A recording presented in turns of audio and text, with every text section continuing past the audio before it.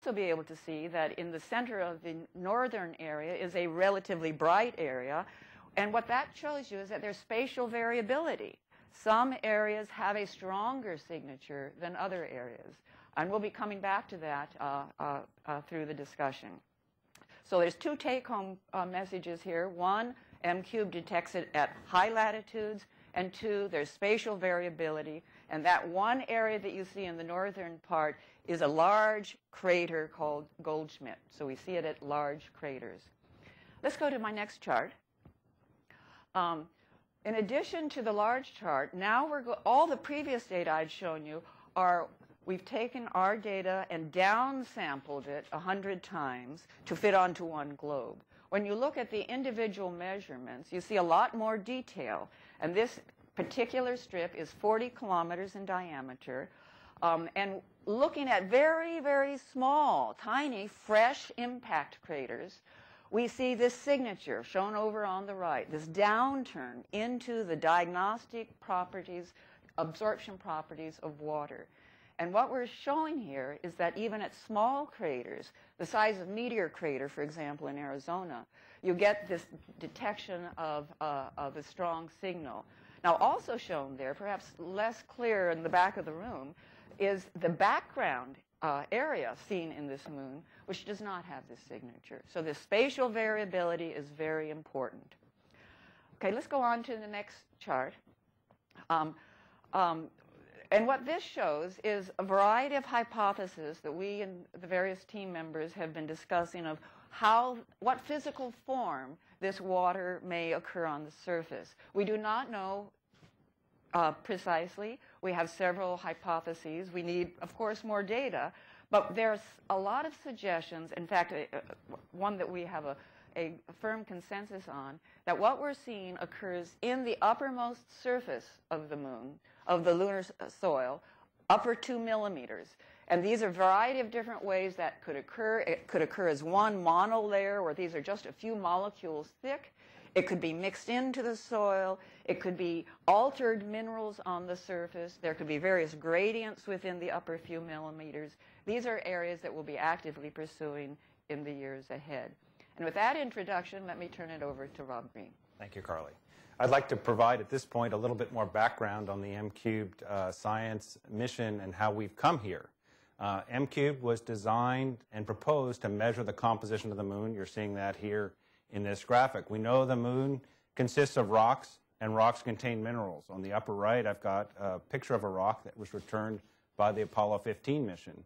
The minerals in the rocks interact with light differently at different wavelengths.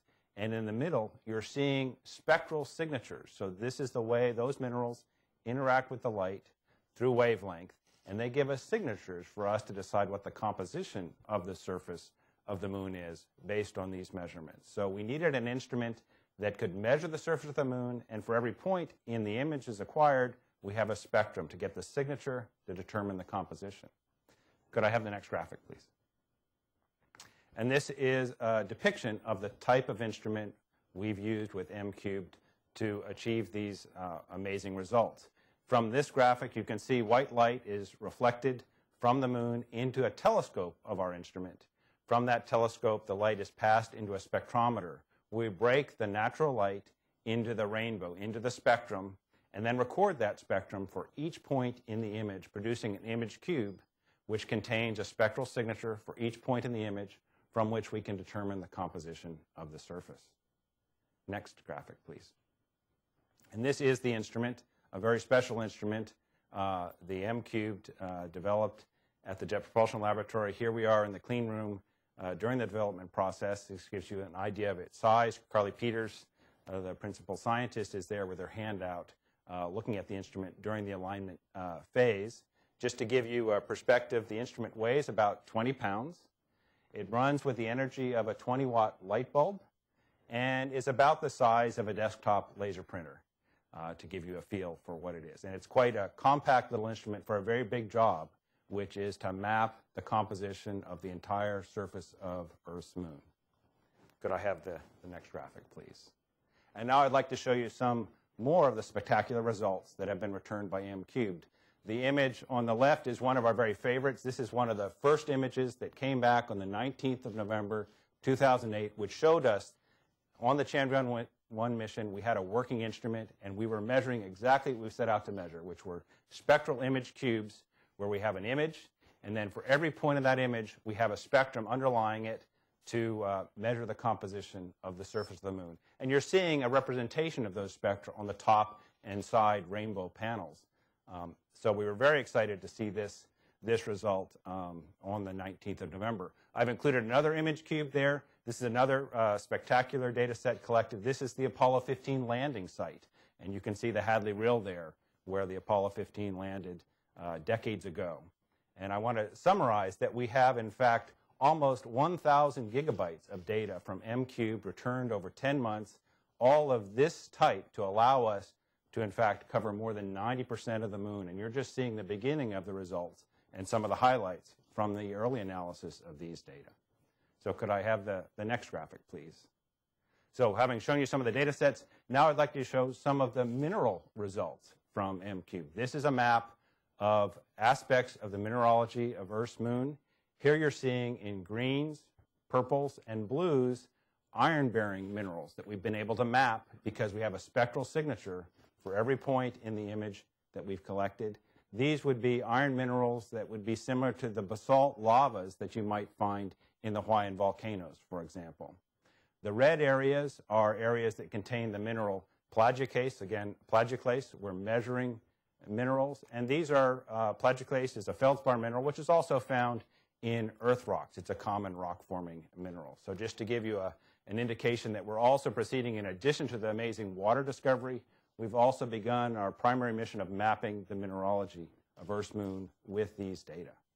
And now, before I go to the next slide, I'd like to invite you all tonight or over the next week, if it's clear, to go out and look at the moon as you've known it, I've known it, as a white or gray object in the sky, and to realize that with an imaging spectrometer like M-Cube, like the other instruments we'll be talking about, really the moon is much more than simply a gray body in orbit around the Earth.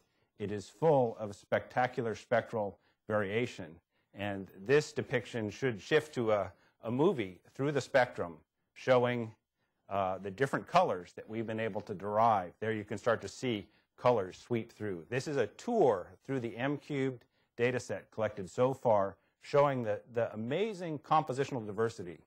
For all of those who thought the moon was gray, it isn't. It's full of spectacular spectral content, which we can relate to composition. We've talked a little bit about the water that we've discovered with these measurements and a little bit about the mineralogy. But we're going to know in the next decades much more about the moon thanks to these measurements. And with that, I'd like to pass it to Roger.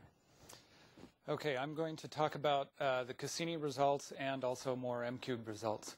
Cassini flew by the Earth and got a view of the moon on a gravity assist on its way to Saturn back in August of 1999. So it's been a long time. May I have the first slide, please? The basic results of the Cassini flyby of the moon are shown here. In the top are just a normal intensity view from the VIMS instrument and the imaging system, and in the bottom row are the derived results from the VIMS. The temperature in the middle is the map of the water, and on the lower right is the map of the hydroxyl. Now, what's astounding about these results is that the water and hydroxyl exists at all latitudes on the moon in direct sunlight, where it's really quite hot. In fact, hotter at the equator than boiling water. So now the hydroxyl is an OH molecule or bond that creates a chemical reaction with other minerals in the surface, and that will create hydroxyl-bearing minerals. We haven't identified any of the minerals yet, but there's a wide variety of hydroxyl-bearing compounds. Clay minerals are an example of hydroxyl-bearing minerals. Now, the diversity that we see here, there's variations in the intensity of the water signature and the hydroxyl signature. That's telling us that there's some dynamic processes going on. The weathering and reactions going on are different on different places on the moon. Let's go to the next view graph, where I'll show you why this is a pretty difficult detection and why it takes 3 spacecraft to really confirm it and make it a solid